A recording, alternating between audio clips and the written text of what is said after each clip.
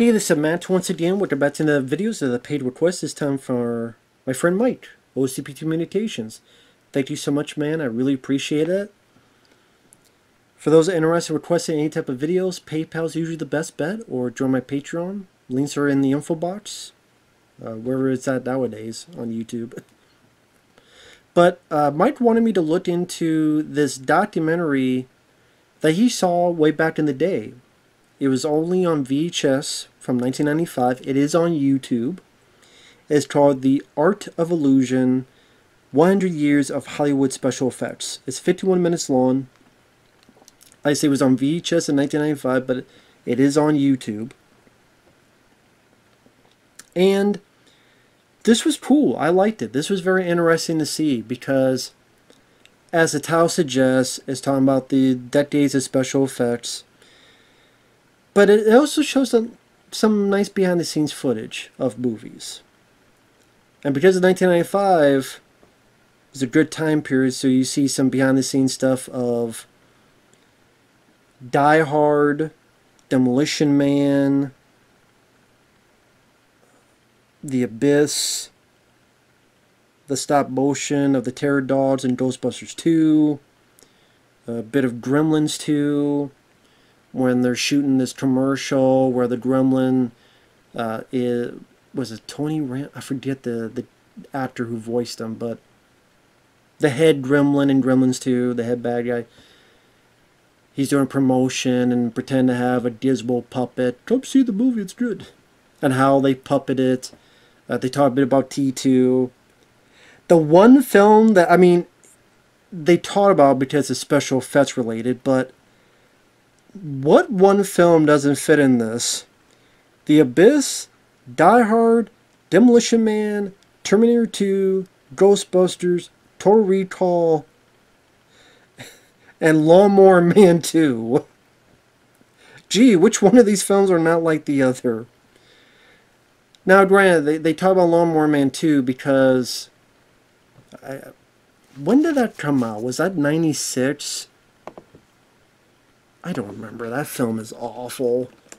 I like the first film for what it is. Yeah, 96 it came out. So, it says they came out in 95. They're in the middle of making it. Okay. I'm like, you know what else came out in 96? Independence Day. And they weren't in the middle of making that movie, I guess.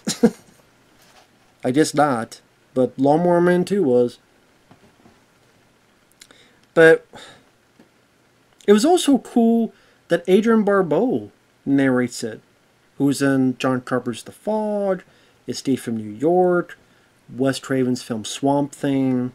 I like Adrienne Barbeau, so that was a cool additional little surprise that, oh, she gets the narrator, cool. So it does start out with them looking at behind the scenes of Lawnmower Man 2. I mean, even though it's a bad film, I am interested in behind-the-scenes stuff, even in films like that. So, like how they're shooting with the green screen and how little the actors had on set to react to compared to then the effects that are put in. So it was nice to see some fly-on-the-wall stuff of that. Because I am fascinated. I've always said I am fascinated on the making of films, even for films I'm not entirely beat on. Especially, you know, stuff with the special effects, because I do find the process fascinating.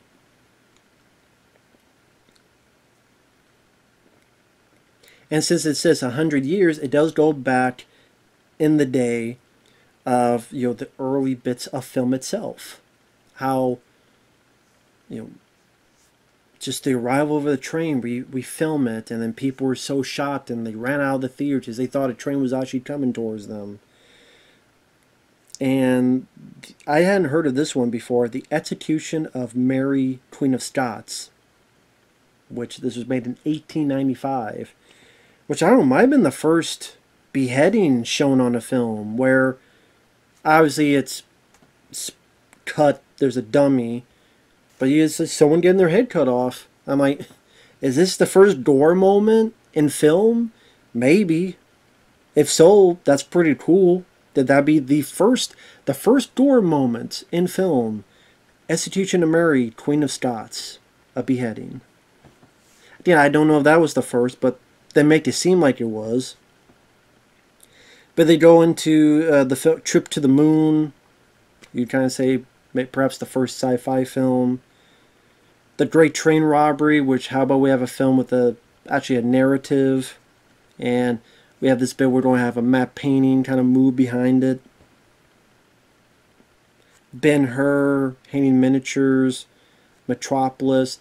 Granted, because it's 51 minutes, we can't spend a whole lot of time with these movies.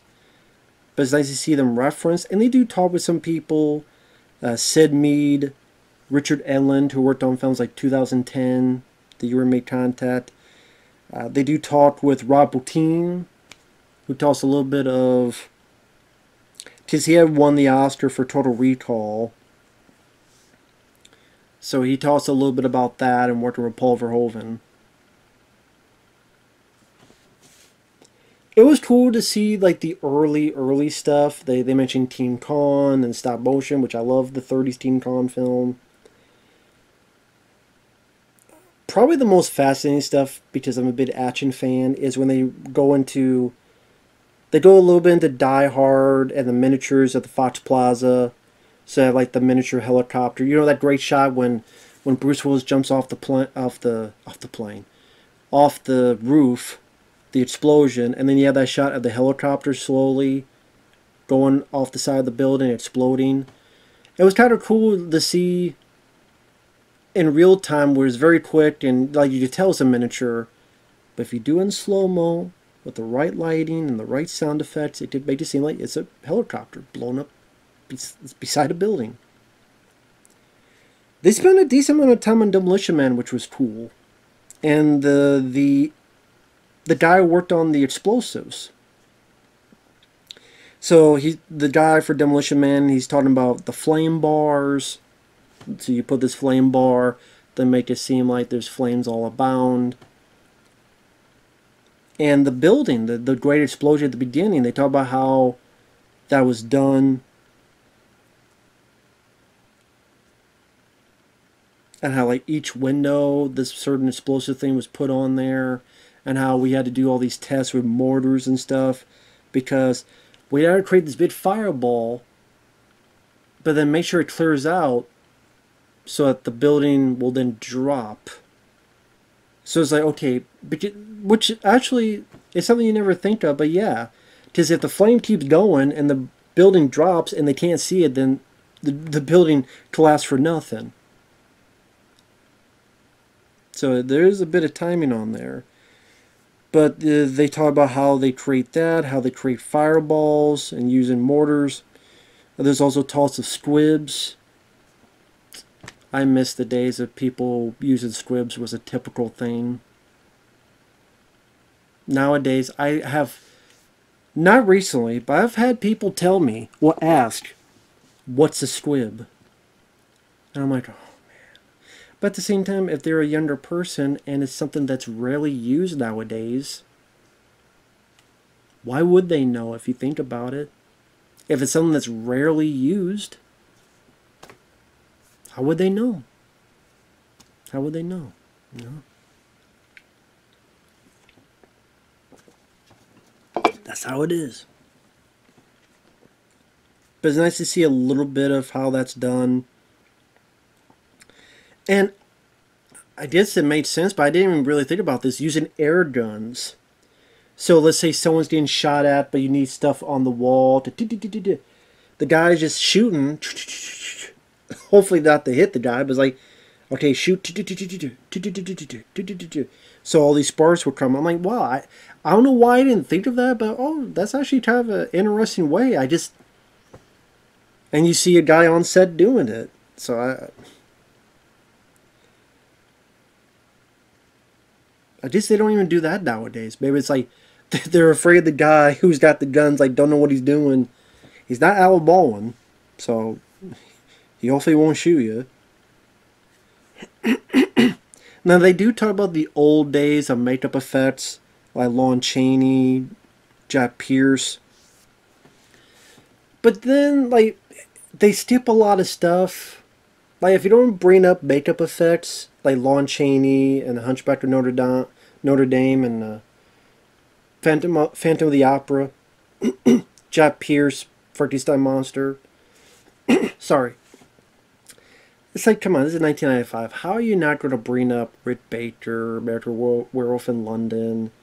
Okay, Rob Bottin, they show, like, there's a prop, like a miniature, like, they show something from The Thing. Some, I don't know, it's like a model. They show something from it. But they don't really ask Rob Bottin about The Thing. They asked him about Total Recall. Which, I mean, that just makes sense. Had only come out a few years before. But yeah, they go to stop motion and the Terror Dolls in Ghostbusters 2. They talked a bit about the Abyss. This was kind of interesting because I never seen this commercial before. It was a Paula Abdul Diet Coke commercial where Paula Abdul's dancing and then she's dancing with Gene Kelly. And it's the two of them dancing together. So they got Gene Kelly from a film, cut him out and put him right next to Paula Abdul. And how they do that, and like they had another person there to get the shadows and where the shadows would be. I thought that was kind of fascinating. Plus the fact that I had never seen that commercial before. So I'm like, okay, that's pretty neat. That's pretty fascinating. Of course, they do talk about Terminator 2. Like I said, they do talk a bit about Gremlins 2. Joe Dante's there. He talks a little bit, which was nice to see. And he makes a good point that you can have a good effect, but if the actor isn't reacting to it like he should, then the effect is bogus. He's got a good point. Joe Dante does have a good point on that. That's absolutely true. You have a magnificent effect, but if the guy's like, who gives a shit? But yeah, this was cool to see. Like, this was nice to see.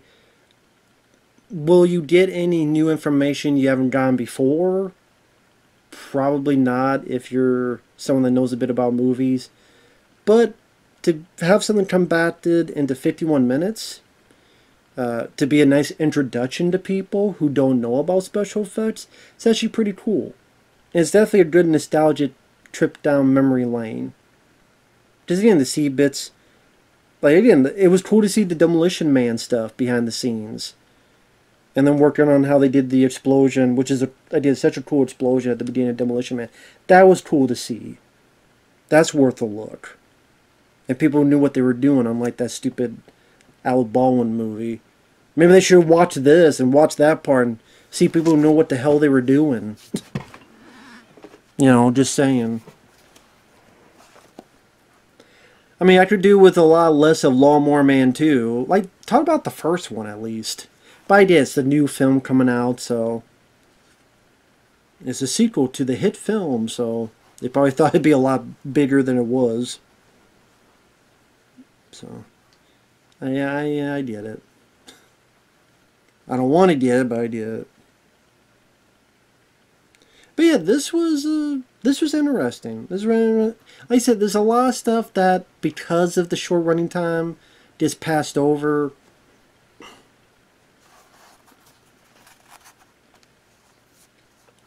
Tron, for example. Like, how do you do something about the 100 years of Hollywood special effects and you don't mention Tron?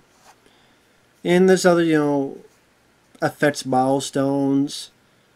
I think they briefly show young Sherlock Holmes. A little bit of Jurassic Park.